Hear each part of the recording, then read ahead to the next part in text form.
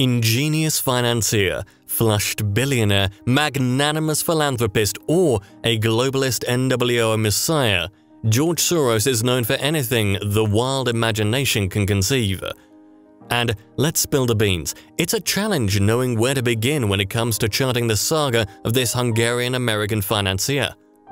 Subjected to multiple spiderwebs of conspiracy theories, this man's name often sparks a range of emotions. Anything from fear and fury to awe and admiration, his persona has become a bogey-man for authoritarian politicians around the globe, holding a bitter taste in the mouths of fanatical leaders like Donald Trump, Viktor Orban, and Recep Tayyip Erdogan.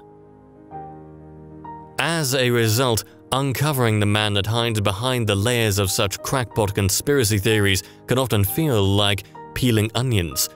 Such that even before we can mention his date of birth, his first job or favorite sport, we have to scurry past the smokescreen that blurs the view. However, once the smokescreen is cleared, a new person suddenly comes into view.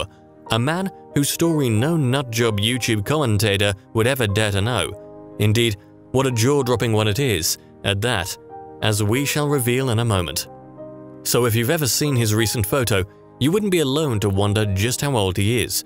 According to his birth certificate, he was born in the year 1930, which makes him 90 years of age, or 9 decades old, whichever sounds bigger. Notwithstanding his achievement in living so long, these 90 years have much to show in terms of struggles and successes. See, when he was born, anti-Semitism was bubbling and hatred towards Jews was intensifying. Born a Jew, his name was originally Schwarz-Georgi, but he later changed it to George Soros as he had to hide his Jewish identity in order to save himself from suffocating in a gas chamber. In the 1930s, the Nazi Party in Germany arose to the helm and began peddling its fascist and anti-Semitic ideology across Europe. In 1938, Austria and a portion of the Czech Republic fell to Nazi control. In 1939, the Second World War broke out, which saw multiple horrors unleashed on the Jewish community. As Hitler's offensive spread eastwards, swallowing Hungary in 1944, Hitler implemented his final solution in order to erase the Jewish community off the map. The deportations of Jewish families in Budapest began to escalate, and every Jew had a report to the Judenrat, which means Jewish Council. This included the 13-year-old George Soros, who only managed to escape the tentacles of the Nazis by impersonating as a godson of a Christian government official. Truly, these were desperate times for Soros and his family, which was only made worse by the raging battles between the Nazis and Soviets taking place on his doorstep. Nevertheless, Soros and his family survived, and today, Soros fondly recalls many of his heroic escapes and near misses between 1944 and 1945. Anyway, shortly after the war's conclusion, Soros moved to London in 1947 to study at the London School of Economics. There, he met world-famous philosopher Karl Popper, who became a major influence in Soros's intellectual development.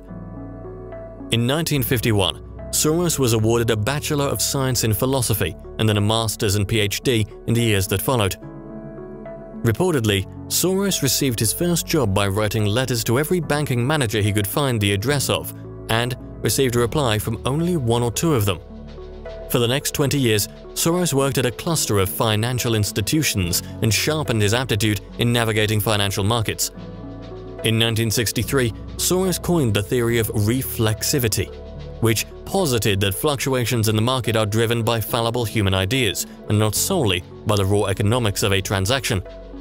In essence, human ideas of a situation and the situation itself feed into each other to form a reflexive feedback loop, which then shape the outcome as an interacting pair. Putting this into concrete theoretical terms helped revolutionize the world's understanding of financial markets at the time. In 1973, Soros established his own hedge fund in order to direct his investments. Initially called the Soros Fund, it was later renamed the Quantum Endowment Fund. Then began his journey to the apex of the mountain as he embarked on a daring series of bets and investments. Many of the investments were directed to short-term and speculative transactions, often betting on the currencies of nation-states. and despite a few major losses, the fund became a behemoth in the investment world, giving birth to many more hedge fund tycoons like Jim Rogers. Within moments of the fund's completion, it became known for its high returns and risky gambles. Later in September 1992, Soros' fund betted on the collapse of the British pound sterling, also known as shorting against the British pound. The bet went in Soros' favor. The price of the pound sterling vis-à-vis the dollar fell, and Soros made £1 billion in windfall in only 24 hours. The British Treasury, on the other hand, lost billions of pounds in its reserves, for which the day became known as Black Wednesday. On the papers next day, Soros himself became known as the man who broke the Bank of England. This move became emblematic of George Soros' investment flair, for which he gained oodles of notoriety as a result. Later in the 1990s, Soros began piling bets against the currencies of Southeast Asian nations like the Thai baht and the Malaysian ringgit. In 1997, however, when the Asian financial crisis swept the seaboard, both the Thai baht and the Malaysian ringgit nosedived. And although the economies of the two nations took a large hit, Soros made a fortune, which then led to further accusations of profiting from immoral pursuits. In fact, the Malaysian Prime Minister at the time, Dr. Mahathir Mohamad, blamed Soros for the whole debacle of the Asian financial crisis. Soros denied these accusations and blamed the Malaysian government's missteps for the currency collapse. However, the damage was done, both the region's economy and to his already notorious reputation. Accentuated by the Asian financial crisis and the financial crash of 2008, these events triggered a much-needed debate on the viability of a system that allows money to flow between borders like mercury. Since it was the system of uncontrolled capital flows which emerged in the 1980s that enabled investors like Soros to short change on currencies and profit upon market instability. And on that, even Soros himself wasn't blind to the darker consequences of his activities. In fact, he even became his own biggest critic at times. In October 2009, Soros established the Institute for New Economic Thinking. This organization was designed to reformulate current policies on the global economy and give birth to a more sustainable economic system. Soros pledged a whole $50 million of funding for the concoction of new economic thinking. So despite profiting from what he admits is a flawed system, he remains proactive in finding solutions to prevent his own folk from causing trouble. This, as we shall discuss further, actually reveals another element of his unique personality. Nevertheless, Soros still owes much of his fortune to the audacious yet controversial investments mentioned previously. In 1969 and 2009, a whole 40 years or more, Soros' wealth grew at a compound rate of 26.3% every year. In other words, if you gave $10,000 to Soros' fund in 1969, your investment would amount to $143.7 million in 2009. Even Warren Buffett would be raising an eyebrow, since his compounded rate for the same period was a smaller 21.4%. In essence, when it comes to risky investments in volatile environments, it's clear that Soros is the indisputable winner. In recent years, George Soros has pivoted his attention more towards philanthropy and political activism.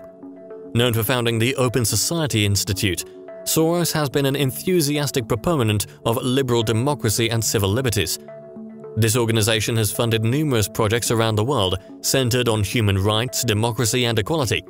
In his own words, the organization aims to nurture vibrant and tolerant democracies whose governments are accountable to the people. Inspired by his time at the London School of Economics with Karl Popper and his experiences under Nazi-ruled Hungary, Soros has poured billions of dollars to fund projects that he believes will make the world a freer place. In the early days of his philanthropic ventures, he offered scholarships to black students from apartheid South Africa, which was heavily discriminatory towards its black population at the time.